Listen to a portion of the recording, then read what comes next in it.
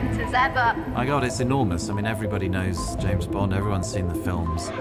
It is a little bit like a plague of locusts. It's crazy with the noise that's created by it. Most of us know James Bond as the dashing British agent 007, but the real James Bond was a man from Philadelphia. Just how did Ian Fleming's 007 get his name? I studied music. Do you know why we're making this film? Because you want to know what it's like to be a James Bond.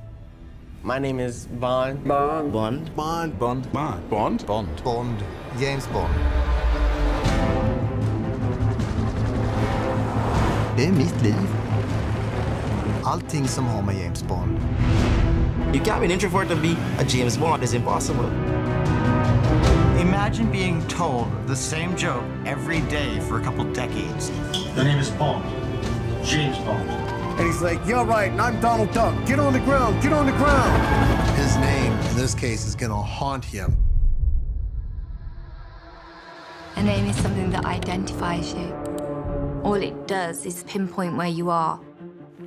He told me that he would kill me. Använda den i form av att söka efter min far som är försvunnen. All units, we have a location on a homicide suspect. Name Bond. James.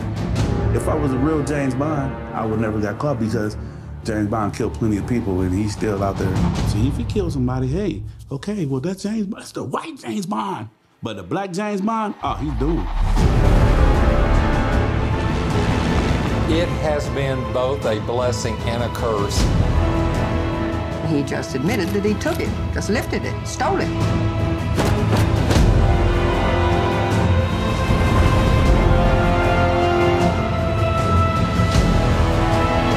And I thought, well, that James Bond, now that's a pretty crap name. There's a lot of James Bonds, right? So I can never get that email address. So my email address is the.other.james.bond. I'm the other one.